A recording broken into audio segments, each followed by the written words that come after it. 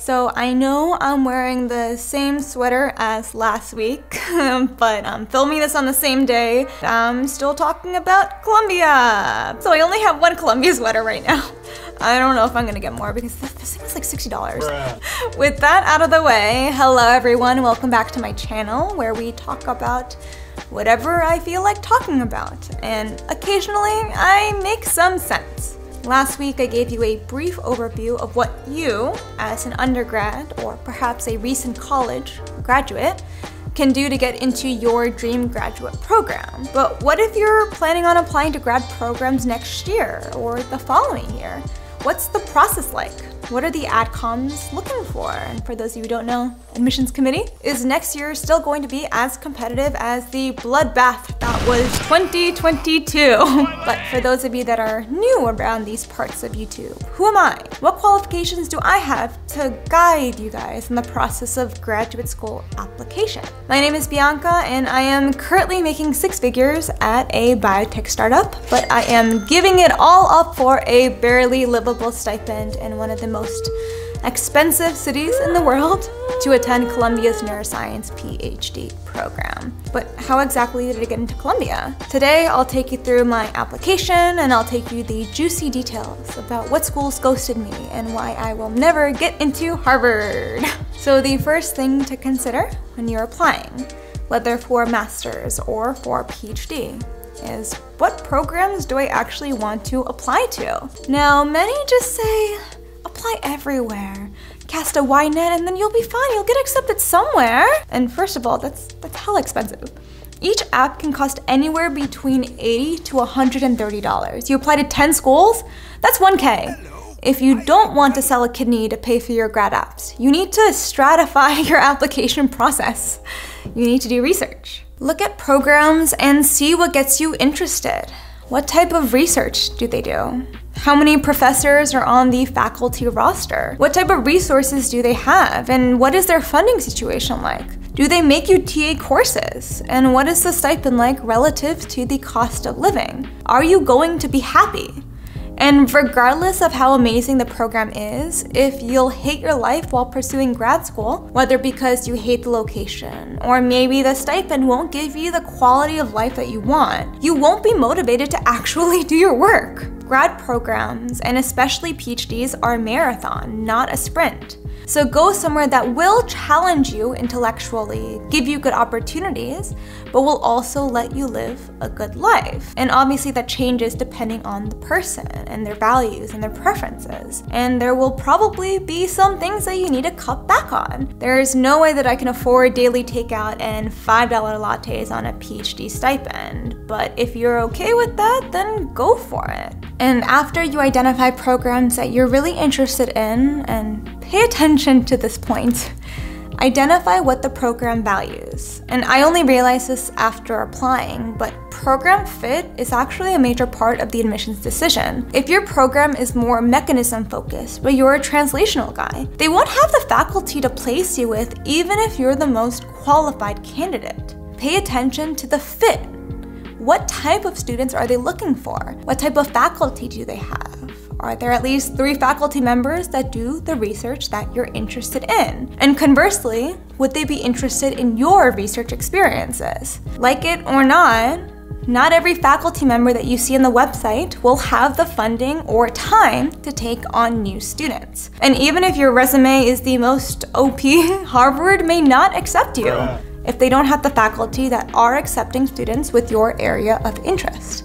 And this is incredibly important for writing your SOP, or Statement of Purpose. Step 1 to applying to grad school is narrowing down your schools and writing the corresponding Statement of Purposes. Each school is looking for something different in their student body, and this is all listed in the websites. Go through each tab, article, whatever is written on the website, and note down what they value. This will help you determine if that fit component is there. In your statement of purpose, you want to emphasize how you personally fit into the school. You want to show them how you embody not only the qualifications to succeed in their program, but also their values as a community member. Weave experiences into your writing that will show the characteristics of a student that they're looking for. Utilize your experiences to show that you're an independent researcher. The way that I went about my SOP was treating it more like a job application and not an undergrad Common App essay where I dreamed about being a researcher since I was in my mother's womb.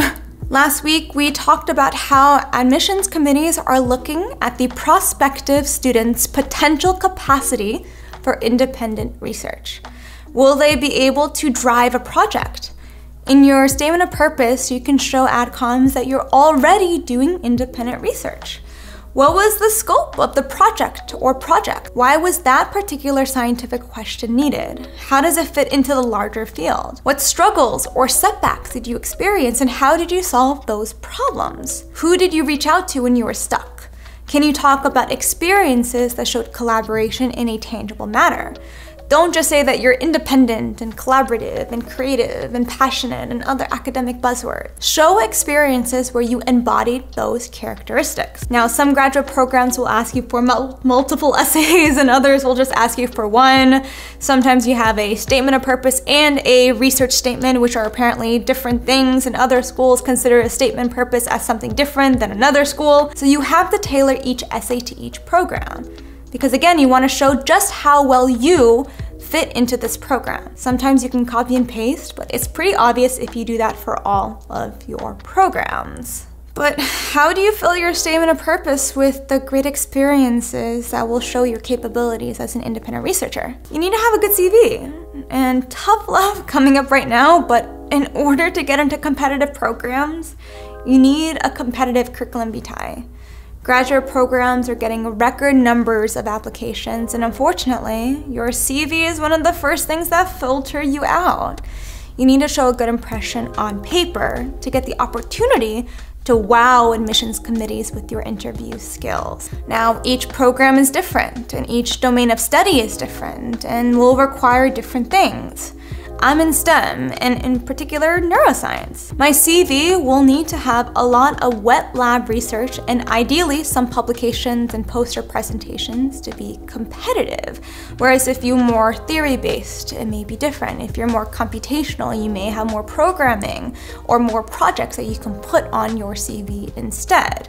And again, this varies by school. So the only thing that we as applicants can do is to do the best we can, make ourselves the most competitive that we can, and be okay with potentially not getting in. The programs that you get rejected from isn't a measure of your capabilities or your worth as a scientist or your worth as a human. Sometimes it just comes down to luck and will never be a fly on the walls of the admissions committee. So we literally can't know why we got accepted or why we got rejected. So just try your best and you'll get into a place that fits you and your research interests. And maybe it'll take a couple of times. This is my second time applying and that's okay. Just do what you can, be okay with the process, and hopefully you'll get into a program that you're happy at. And now this is the portion of the video where I will show you a very heavily blurred out CV because I don't want to reveal all my personal information on the internet. I'm sure you can Google me if you really want to and corroborate everything that I'm saying. Maybe I shouldn't have told you guys to do that. Here's my CV. This is not actually my CV. I forgot to print it out. This is actually my company's, company stocks information. My CV is personally 3 pages long, which is fairly standard for a STEM CV. And I've said this a couple of times, but if you don't know what a CV is or what a curriculum vitae is, it's basically a more comprehensive resumes. Now resumes should be around 1 page and show only the most relevant experiences, whereas CVs can be much longer. And they actually get longer as you get more experiences, as you get more sections that you can put on it. Papers, publications, talks, patents, if that's something that you're able to do, techniques, anything else that you can actually put on there. So my CV has a few sections. We got education, because I am applying for higher education programs, work experience, volunteer experience, publications, posters, talks, and a section for technical skills and programs that I personally know how to use. And like the statement of purpose, you want to tailor your CV to what your school values. And this is true for job positions too. If you're applying to a clinical job, you need to modify the way that you explain your roles to emphasize the characteristic and the skills that a clinician will look for in a successful candidate. If you're applying for more industry jobs, you want to emphasize miniaturization, assay development, and whatnot, the things that the industry company wants to capitalize upon. So in my education section, I have my undergrad with my GPA. I personally got a 3.71, any awards and scholarships that I received, and my CV was already pretty packed, so I actually didn't include leadership positions that I held in college, but you can add that if you want as well. This section was pretty short for me, and it's going to be short unless you have a master's already. And after that, I have my work experiences. Now this is going to be a huge chunk of your first page. I personally have 5 work experiences. 2 are summer internships and 3 are long-term positions. For my 2 summer internships, I worked at 2 separate academic labs at Yale for a few months, which were amazing experiences. And I don't remember much about my time there because I was a freshman, but just getting experience in a lab helped me to get my first major work experience. And one question you may ask is, how did you get into a lab at Yale when you're a freshman with no work experience? And this is kind of where looking at your network, looking at your connections come into play. I personally don't have anyone in science that could help me out, but my dad does construction, and he ended up doing construction for some Yale professors. So he was able to put in a good word for me, and then I was able to do an internship in their labs. So you don't necessarily even have to utilize the traditional network. You can utilize friends, family, co-workers, or other people that you may know who may actually be helpful in getting you into labs. So widen your networks and just see what you can do to actually get opportunities and make those opportunities for yourself. Sometimes they're found in the most unlikely of places. What's going on my phone? Is it Yale? No, it's not Yale. Is it Harvard? No, it's Grace. Who's Grace? My roommate. My roommate's moving with me to New York. She'll be on a video soon. We're gonna sing together. Throughout college, I worked at a major neuroscience lab at Harvard. Now, take note, I did not go to Harvard for my undergrad. Even if your undergraduate school doesn't have labs that you're interested in, look for other opportunities. Reach out to people, make connections, and put yourself out there, and you'll find yourself in a great position to succeed. And my time at Yale was actually very helpful into getting me my lab at Harvard. And this is where expanding your network really comes into play. If you're able to get into a good lab, utilize your networks at that lab to help you get your following positions, help you get other positions once you're already graduated. These people really want to fight for you if you're going to put in the time, the effort. Now, this lab that I was at Harvard was a very postdoc heavy lab. This means that there's a lot of people working on a lot of different projects. And what I did during my 2 years in that lab was to work under as many postdocs as possible. I had my main postdoc mentor that I did most of my work with, but in my spare time, I learned techniques from others in the lab. I started relationships with them, asked them for advice, and helped them out with their research if I could. I became an active member of the lab community. And at the same time, I worked really hard on my technical skills. I would practice every new technique until I became an expert at it, or at least as much of an expert that an undergraduate can be. And as you show technical mastery and produce top quality results that are both repeatable and reliable, more people will ask you to help them out with their own research. So what happens when you collaborate with more people and get involved in more projects? When those projects eventually get published, or hopefully get published, you'll be on those papers. And after 2 years of working in this academic lab, I got on 7 papers, some of which were second author publications. I have a few Nature papers, although I'm a middle author on those, and some pretty good impact papers as well. I got on posters, talks that my postdoc presented at. These publications, posters, talks are the tangible results of my success in the lab. Now, the admissions committees will see your publications, posters, and talks as evidence that you can do independent research, especially if you have high authorship. And although I have a good amount of papers, I actually don't have any first author papers. It's not a requirement to get into great programs, but if you're able to secure first author papers or any other authorship papers, it will really boost your competitiveness in applications. And you may be wondering, wait, Bianca, how did you get on so many papers? That seems completely unrealistic. And to that, I'll answer yes and no. Some of it comes down to luck. I just happened to join at the tail end of my postdoc's tenure in the lab, which meant that she was trying to publish the work she's done for the last few years. I also joined a postdoc-heavy lab that published a lot. That first point we can't really control, but we can look up the publication history of labs and see if there would be potential to publish. The third reason I was able to get on so many projects is that I worked hard. I worked a lot. I had the opportunity to do 2 6-month full-time internships in the lab during undergrad. 40 hours a week for 1 year is a huge advantage in terms of experiences that you can do, people that you can work with, people that you can present to, projects that you can work on. I also worked part-time during my class semesters, and by part-time I mean that when I wasn't actively in class, I was in the lab. I did homework while my experiments were running. I stayed super late very regularly. These were not expectations, but I volunteered because I was interested in learning more and getting more experiences. You don't need to go as hard as I did,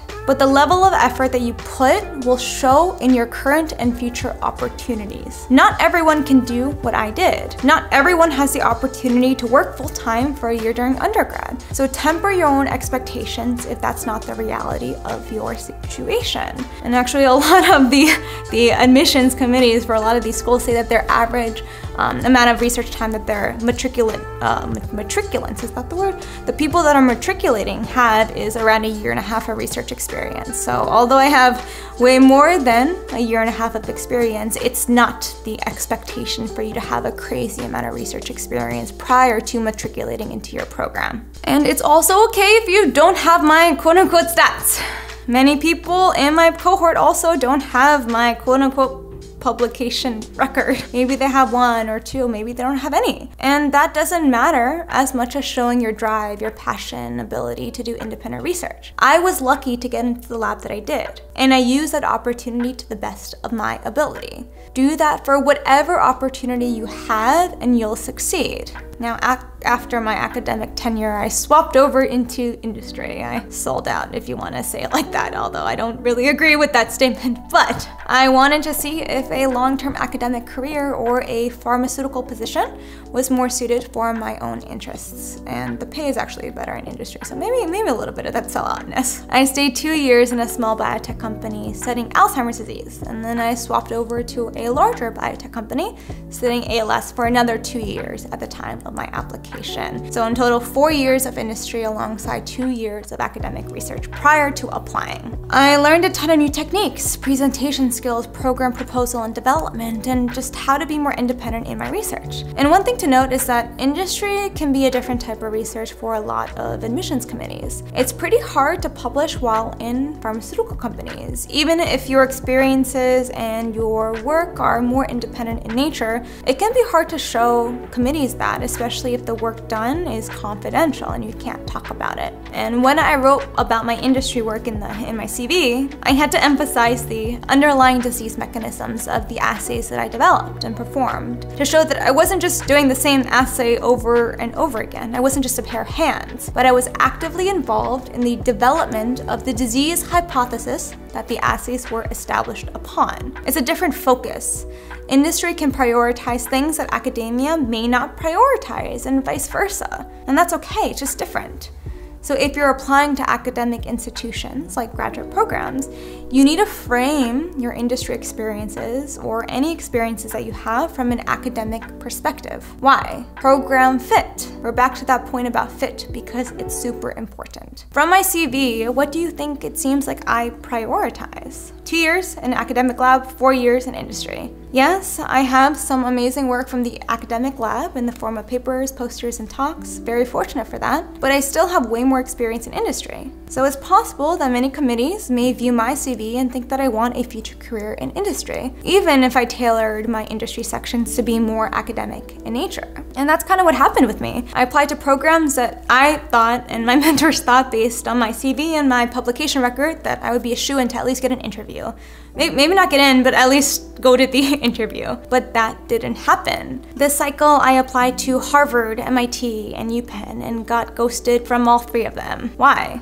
Well, I don't actually think I was a particularly good fit considering my interests in industry. It's true that I want to go back into industry, and Committees are smart. They know that from my CV. If a school can't provide you with the opportunities that you need to succeed, they're not going to accept you. And now I have no idea why I got ghosted from these schools in particular. There are definitely faculty members that collaborate with industry at all the programs I listed. And maybe I got rejected for a different reason, but clearly I wasn't a good fit. Whether it was my industry background or something else, or maybe I wasn't qualified enough, and that's okay. There's still amazing programs with amazing faculty and amazing opportunities. So what school did I get accepted into? Columbia and WashU and a couple of others, which are both top 10 neuroscience programs. Why? And I actually found out during my interviews that both schools either have or are trying to grow their industry presence. They're interested in the intersectionality between disease biology and pharmaceutical treatments, especially with universities that have clinicians with patients and are looking for treatments to currently incurable diseases. What does my CV show? An intersectionality between neurodegenerative biology and pharmaceutical methods to treat it. I fit better at these schools, and that's probably one of the reasons why I was accepted. And during my interviews and when I visited the schools in person, I was actually asked about my industry research a lot. Why do I want to go back to grad school when I can probably climb the ladder in industry, especially considering the severe pay cut? How does this thing work in industry? How do you connect a disease mechanism to a patient? I am not an expert in these things, but the schools that I got acceptances from have the opportunities to help me become an expert. And that's the main point of this video. Do the best that you can with any and all opportunities you have at your disposal. But remember that fit in a program matters just as much as your tangible qualifications on a CV. Don't get too hung up on programs that ghosted you, because you may be surprised at how well another program fits your interests and will help you get to amazing places in the future. You can succeed, and you will succeed if you put in the effort. And maybe you may not have as many opportunities as someone else, but you can do really well in the places that you are at right now. You can succeed in the places that you're at right now and utilize your connections to help open doors for other avenues as well. So we all got this. If you're applying now, or I guess this upcoming fall, good luck. If you have questions, put it in the chat. I'll try, or the comments, I'll try to answer them. I may not have all the answers, but I'll do my best. We'll see how that works. But yeah, be kind to yourself, do the best that you can, but it's okay. It's really okay. So yeah, but that was this week's video. If you like my content, please give me a like, comment, share, and subscribe. Consider joining my Patreon if you're interested. It's a little bit different content, but it's mostly about me learning languages, but maybe I can incorporate some more of my grad school experiences into the Patreon as well. But yeah, I hope you stick around for any other videos.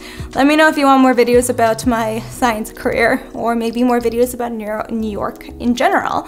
And I'll sprinkle that in alongside my other normal content about language learning. But yeah, I hope you have a great rest of your day, and I will see you guys later.